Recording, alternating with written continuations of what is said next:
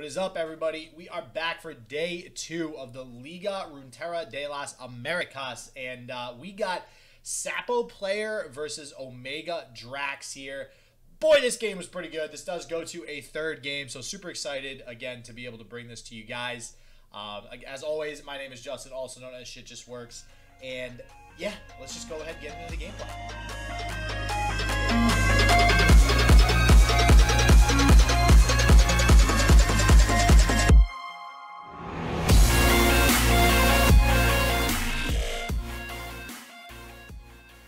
They usually do pretty well, be it Spooky Karma, War Mother's Control, any kind of Aurelion Soul deck, especially Ramsoul. Like, if you bring a late-game deck to a tournament, you're generally going to do pretty well with it. And I do like to watch War Mothers. It's a little bit fun. You know, it is just sitting there for most of the game, doing nothing, getting out the War Mothers. But having that sort of coin flip at the start of every turn and getting to see what pops out is pretty fun as a caster. Yeah, no, definitely. I got to agree with you there. And looks like we are getting started here with Game 1. OmegaDraks versus, well, in Discord, he's a level 3 Magikarp, but in this game, he is SapoPlayer. So just a heads up, we do have OmegaDraks playing a level 3 Magikarp right now. It's happening. We're in front of our eyes. Except his name is SapoPlayer. SapoPlayer. So, but all right, let's see. We have the Aurelion Soul, the one and only deck that seemed to have popped up everywhere now for Aurelion Soul with this Lux Aurelion Soul deck. I do not have the deck list up because I have both of the games instead. So, is there any Leona in here? There's not any Leona in here, but there are some interesting adaptations. There's no Spacey Sketcher, which is something that we typically see to, you know, discard these extra Solaris that you get at the start of your game. Or later on in the game, like, oh man, I drew my Solari Soldier really late. Let me go ahead and discard that to a Spacey Sketcher. But there's also no Solari Priestess. So there's not going to be as much Celestial generation as we typically see out of a deck like this. Instead, going for the full suite of cantrips in Pale Cascade and Guiding Touch. So the thing's going to be a little bit harder to remove on the side of SapoPlayer, and has gone for Blinding Assault to get that Blinding Assault Radiant Guardian combo that we've seen pop up so long ago in these Lux decks. I think you just like saying the word cantrip. Like, I feel like that's what I've decided on. I do want to apologize too that I guess SapoPlayer is not a level 3 Magikarp, because I know sometimes the in-game name is different. That's why I thought it was the same person.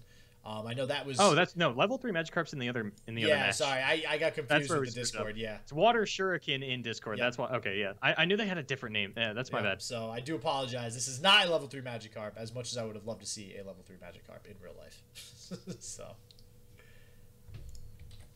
it looks like we do have the very early Swain, though, on the side of OmegaDraks, and going to throw down the Daybreak unit here to go ahead and at least provide some sort of fearsome blocker with this Solari Soldier.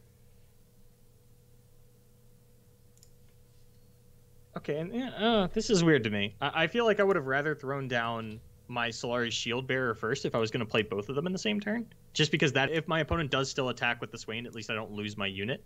Mm-hmm. But yeah, I mean, it's a little bit of a weird ordering to me, but I understand, you know, you probably want one of these to get blocked next turn, get your Radiant Guardian down. And if that doesn't happen, you still want to be pushing a fair amount of damage. And, you know, if you attack here, if Sapo goes for an open attack and you just push 5 damage at your opponent and they're like, no, I'm going to play around the Radiant Guardian, you can't get that down, Sapo just gets to put a Lux on the field. And that feels just as good, if not better. Yeah, getting a Lux down on the side of Sapo is going to be incredible for him this game, especially if he's going to be able to remove this Swain early on. We do see the TF that we are now considering about taking out, according to Boulevard. So I don't know, man. I feel like that's too early to call after this patch. It'd be interesting to see if there's a different iteration of Swain Leviathan, because like we talked about this before the patch too. It's just Swain Leviathan, before Call of the Mountain came out, I should say. That everybody was just going to take Swain and Leviathan and just try to jam it into as many possible combinations as they could.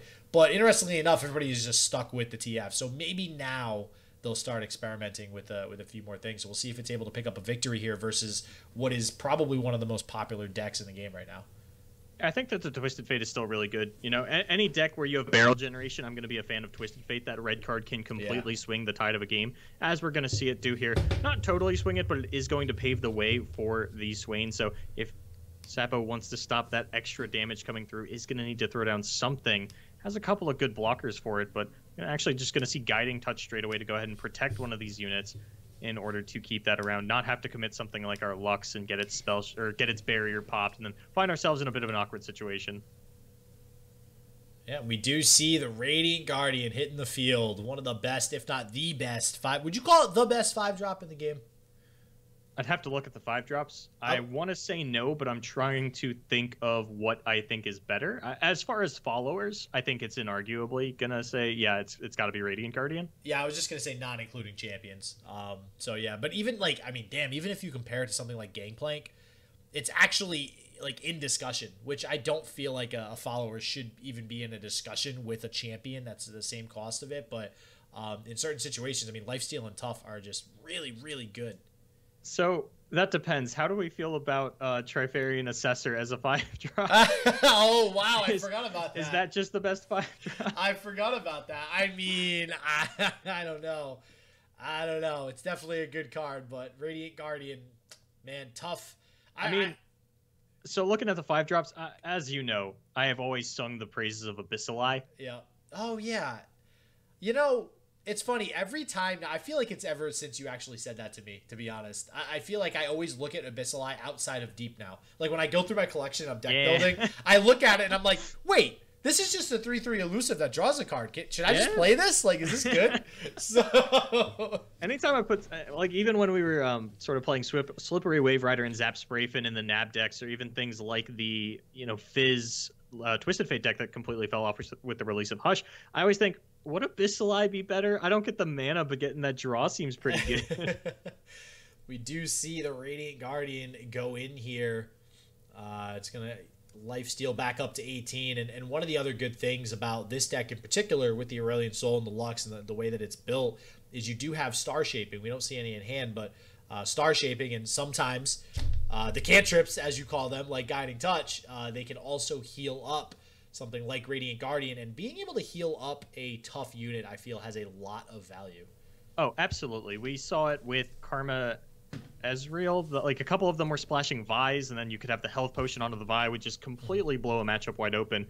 What I kind of want to talk about here is the Hush that we see in the hand of SapoPlayer. This has kind of been the card of the week. A lot of players disappointed that it didn't get touched in the upcoming balance patch, or the balance patch that just happened. Not super hopeful for the balance patch that they've outlined for it next patch, where additional copies might end up costing more or something along those lines. I think that one of the big strengths of Twisted Fate Swain is Hush doesn't feel like a super effective card in this matchup. No, I got to agree with you. I mean, sure, it does its job by kind of negating something for a turn. Maybe you allow yourself to block a Swain that you otherwise wouldn't have been able to block, with a non-fearsome unit. Or maybe you prevent Twisted Fate level up at some point. I don't know. It's not, I agree with you. It's not that great. I think Hush in general, though, I'm up in the air as to whether or not I like that card. I think that it makes it so that it's a little bit harder now to build a deck around one pillar champion and have that as a win condition. Ezreal.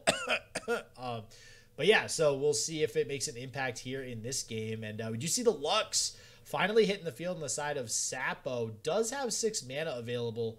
Not sure if he's going to be able to proc it on this turn, though. Regardless of how bad Hush is in a matchup, in the Lux Aurelion Soul deck, it feels so good because it is just something that you can fire off multiples of in order to get a bunch of lasers.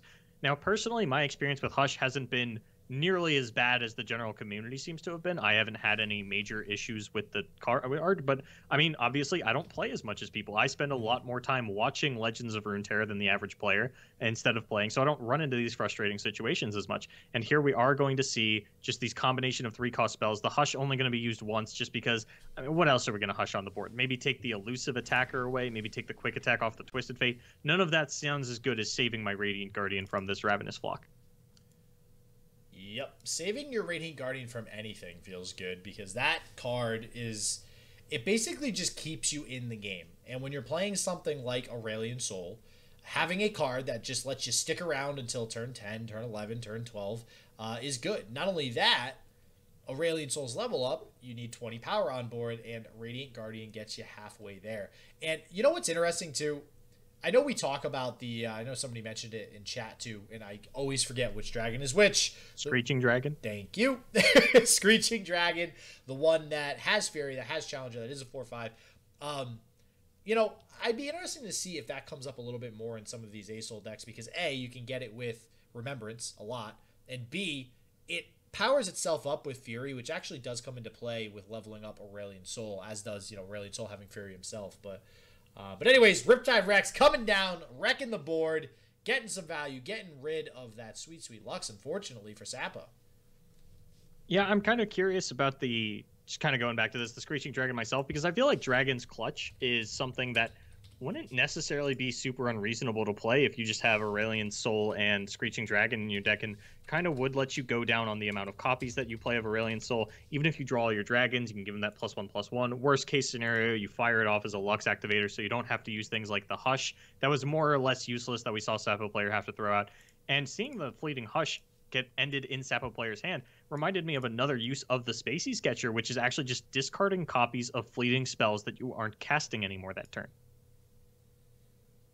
Yeah, I feel like everybody forgets about that, right? Like, if you have a fleeting card in hand, you can actually use it as a discard. I feel like the fact that it's fleeting makes you think it doesn't really exist, even though it does. Like, it's definitely not an interaction that you think about when you're putting the cards in the deck. Yep. But I do like Spacey Sketcher if you have things that aren't good in the late game, like the early Solaris. SapoPlayer, of course, going for the 3 Solaris Soldier. Not necessarily something that we're seeing in every version. The Shield Bearer, definitely going to be, across the board, something we're going to see. But now the Traveler is going to come down. What are we going to get? Not a great suite. I feel like maybe we just go for another copy of the Traveler, because if we take this Written in Stars and hit our third Aurelion Sol, that's going to feel pretty awkward. Yeah. Yeah, I will say, I usually give the Aurelion Sol deck, every time we see it, I usually say, all right, playing the 3 is usually the way to go, especially in the mirror match. You want that third Aurelion Sol. But it does feel awkward a lot of the times getting multiple Aurelion Sols in your hand. And what I will say, are we going to see the skies descend? Just play it. Just Sapo, if you're listening, just play the card. I don't even care if you lose the game or win the game. Just play the card. I just want to see it go off. I want to see the animation. Let's see it. I mean, looking at Drax's hand, he really doesn't have great follow-up if his board does end up getting wiped by this, and doesn't have the draw power to level the Twisted Fate. And that's something that I really like about this Lux ASOL deck, is that traditionally, not traditionally, initially, Twisted Fate Swain felt like it rose to prominence because everybody was trying these cool new Targon decks, and you just didn't have any way to deal with the Twisted Fate. You could hush it, but there really wasn't that much removal. You had a couple challengers, but there were ways to protect it. This Demacia deck has so much removal. This Twisted Fate will never stick around. It will never be a realistic win condition for the Twisted Fate Swain deck. Yeah, unfortunately. I mean, OmegaDraks at this point very much needs a level up Twisted Fate. It might help him a little bit here, but definitely not going to just straight out win him the game. Sapo even has another active Radiant Guardian online if he wants to decide to play one of these. And I gotta say, too, this Silence card, the Equinox, the Celestial that you get, the 1 cost, so good. I feel like it's a very underrated card. I feel like a lot of people, that's probably the card that's 3 or less that you always want to try to get with something like Spacey Sketcher. It's just so good being able to have that 1 cost Silence. I was a little surprised that Sapo took it over the Traveler. I think, you look at this and you say, okay, that pairs very well into something like Leviathan. Mm-hmm. But when you look at the rest of Sapo's hand, and it's Descend the Skies and Supernova, yeah. I didn't think that was really a card that we were going to be worried about. Maybe would you just want to have a less mana committal way of dealing with it? We even had the Concerted Strike that is now getting used on the Twisted Fate. That certainly would have been able to stick around long enough to kill a Leviathan, as you do have that ASOL that can kind of just one-shot it. But SapoPlayer going for the more mana-efficient way, and we'll have to see how it ends up playing out for them. Yeah, Concerted Strike alongside Radiant Guardian, another one of the cruxes of this deck that really allow it to be successful. There's so much, it does so much for this deck, right? I mean, you see it here. It's a little bit overkill, the Twisted Fate, but it's still getting value nonetheless. And generally speaking, I will say there has been a lot of times where I've seen this card used in a less than optimal situation, such as this, but it's normally because this deck is already ahead anyway, so it doesn't really matter in the long run. But it does this. It removes stuff. There's pretty much nothing it can't remove because of all your units being ginormous in this deck. And on top of that, especially against something like aggro, Concerted Strike just provides another access to the lifesteal on the side of Radiant Guardian. So it just does so much for this deck. And yeah, we're moving Twisted Fate here. So Drax is going to have to go for the removal on the Ace Soul this turn. It's always really scary when you're trying to use Noxian Guillotine as a way to remove anything in a Targon deck, because they do have copies of Guiding Touch and Starlight. Just so much healing for their units to get them back up to the full HP. Drax will have a little bit of a tricky way to play it, where you can, you play your Death's Hand on it, then you throw out your Noxian Guillotine, then you get to Fervor in response after they heal it, and there's no healing that can come out in response to the Fervor because the unit's already at full health. It's just kind of the way the stack plays out. But I'm not sure if that's, like, even if you remove this Aurelion Soul, that costs your entire hand as well as one of your units, and then I just play my other copy. Yeah, I mean, I'm gonna say we're in limbo.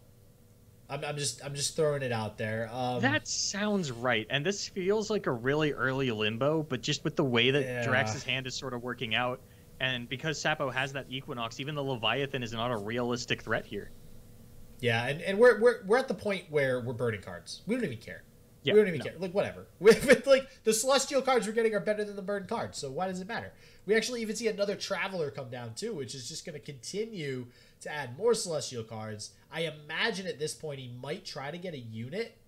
Just take another Traveler. Jesus. All aboard the travel train. I mean, Sapo can just continue to get these. Yeah, he's actually going to go for... Oh, no, he took the Serpent. Okay.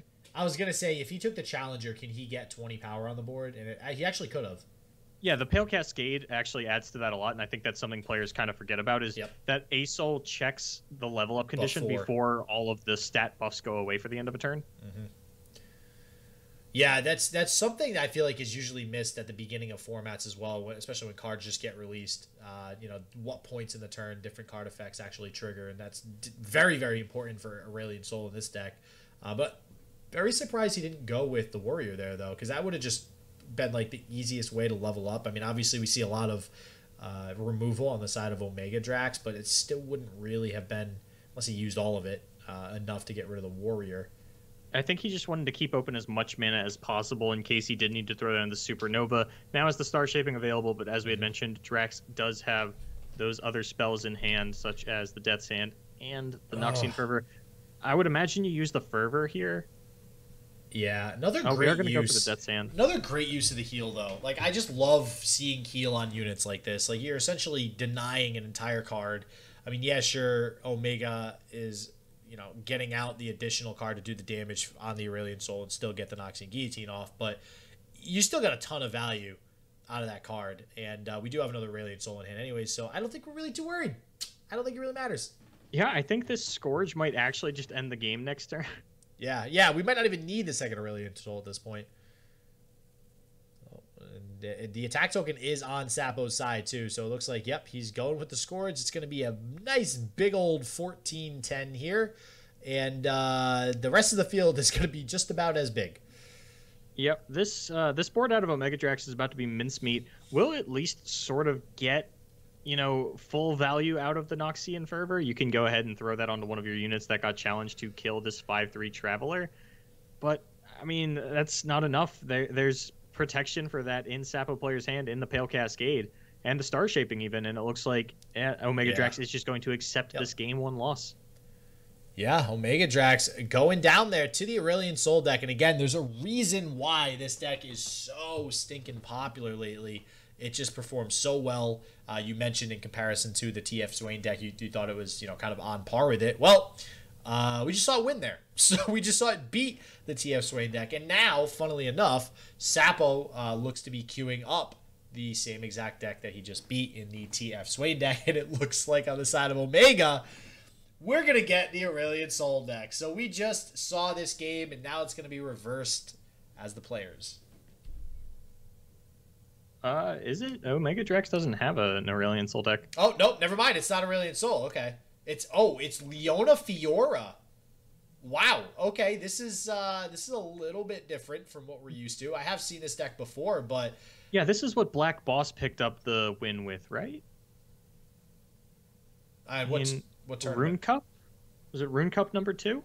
Was Black Boss playing this?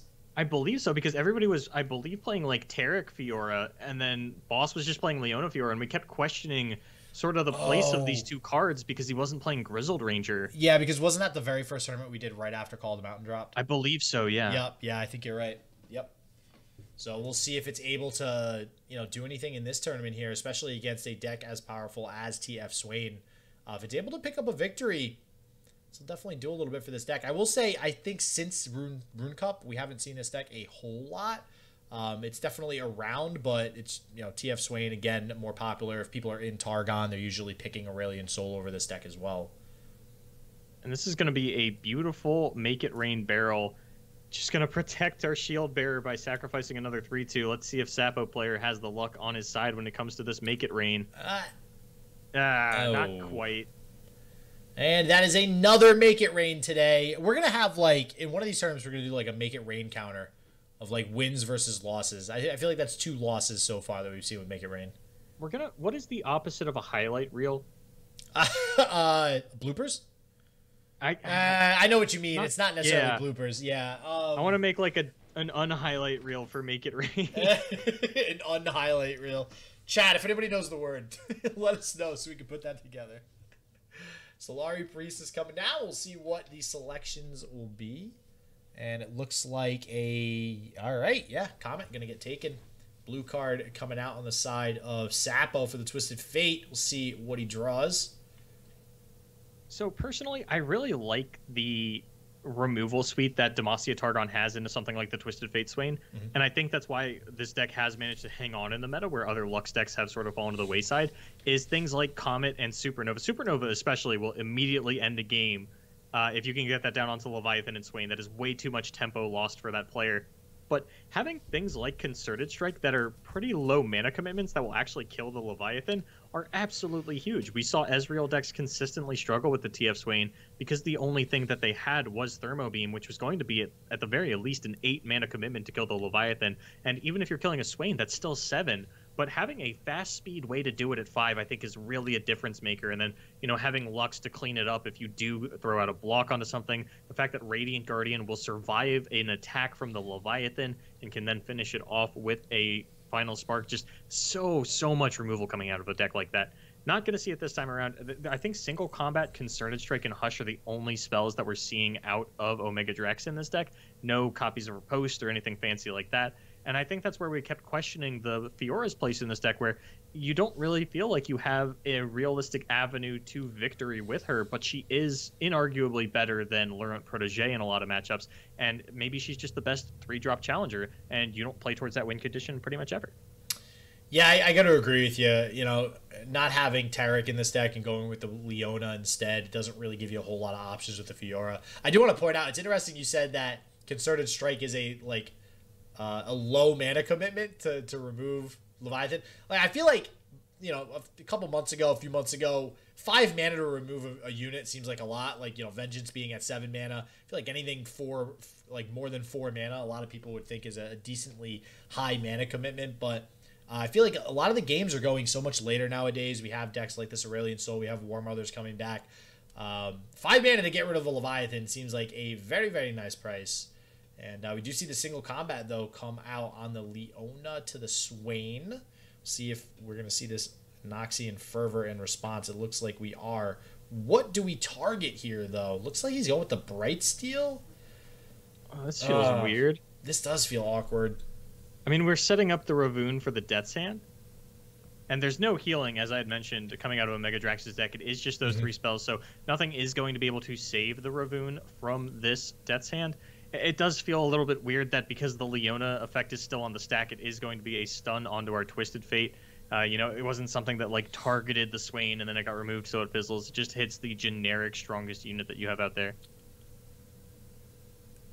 Yeah, and we do see the Death's Hand, so it was setting up for that Death's Hand that you mentioned. We'll see if that's going to help him here. Not having the Ravoon on the field means no more Daybreak shenanigans on the side of OmegaDraks. We'll see what comes out next. He does have Leona available as an option.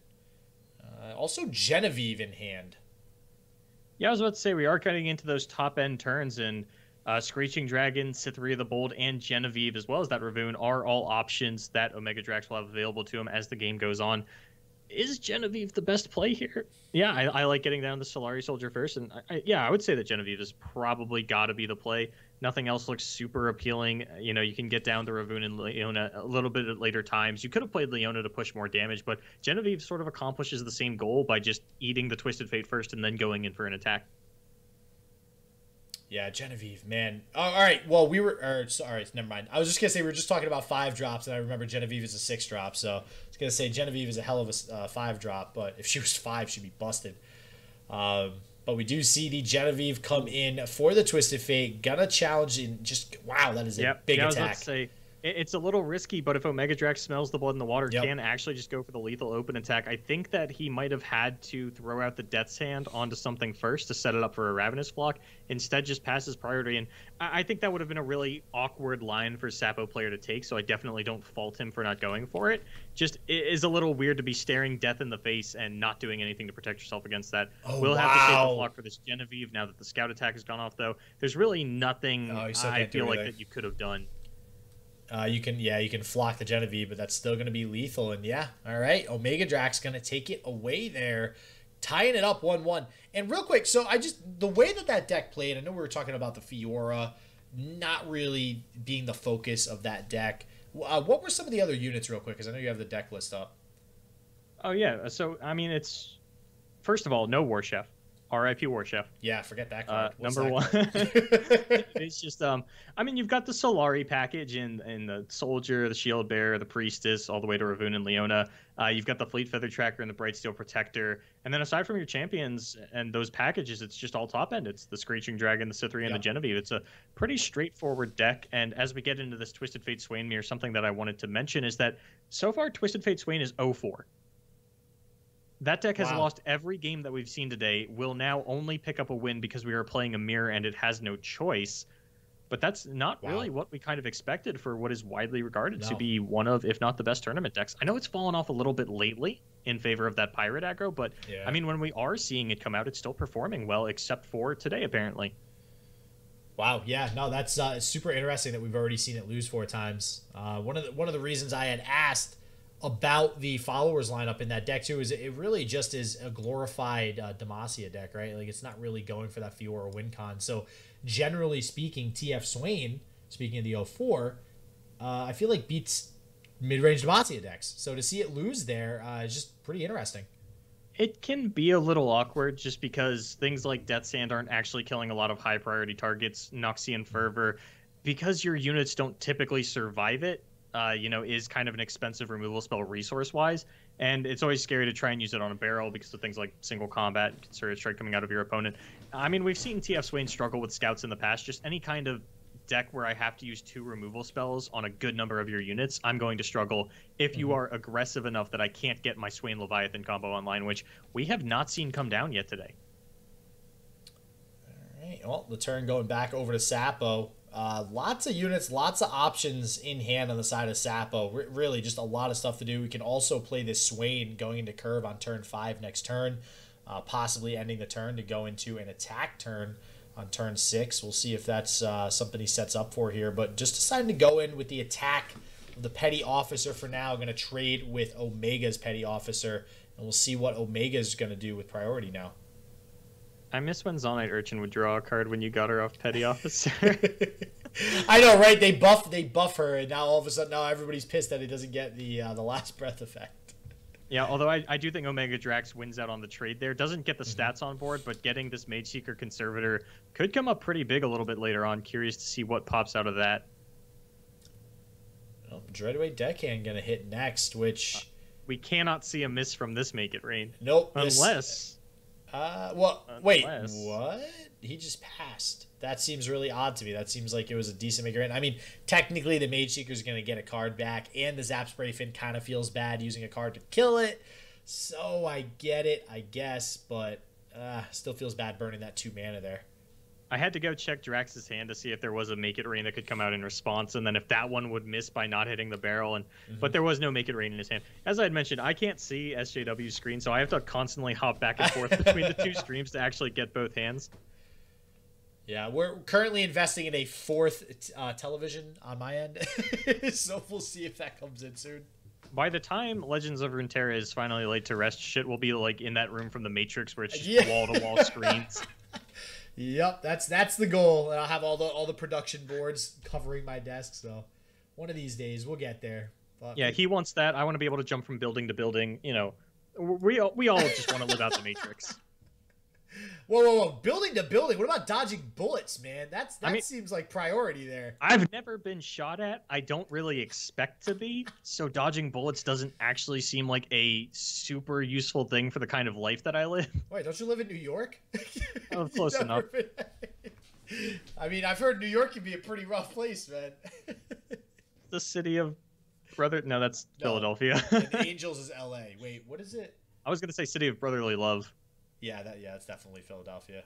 But have you ever been to Philly? I've been to Philly. Damn. Oh yeah, I've lived next to Philly for most of my life. Yeah, love Philly. Although I wore a Patriots jersey, bad decision. Don't ever wear a Patriots jersey in Philly. Oh, you need to dodge bullets. Yeah, If you're going to Philly in a Pats jersey, you definitely need to dodge bullets. So Zap Sprayfin hitting the field on the side of Sapo. Gonna return the Zap Sprayfin. Definitely getting the attuned mana. So I will say, kind of a feels bad man moment when you have full spell mana and you're kind of forced to play Zap Sprayfin. As small of a downside as it is, it never feels good. There are so many turns where I'm looking at my 4 mana and my 3 spell mana, and I'm looking at Salvage and Zap Sprayfin in hand, and I'm like, I want to play them both. Yeah. How do I do that? Yeah. There's a way. I know it. I'm going to have 8 mana this turn. I have 8 mana worth of cards that I want to play. Make it make sense. And another Zap Sprayfin coming down. Speaking of wasting the attune, Omega gonna blow the attune on that one, unfortunately. But Twisted Fate would be an interesting option to play, but looks like we're going with the Death's Hand for now. So Omega's had Twisted Fate on the field for a couple turns now, right? Is that at 3? I just tried hovering over it.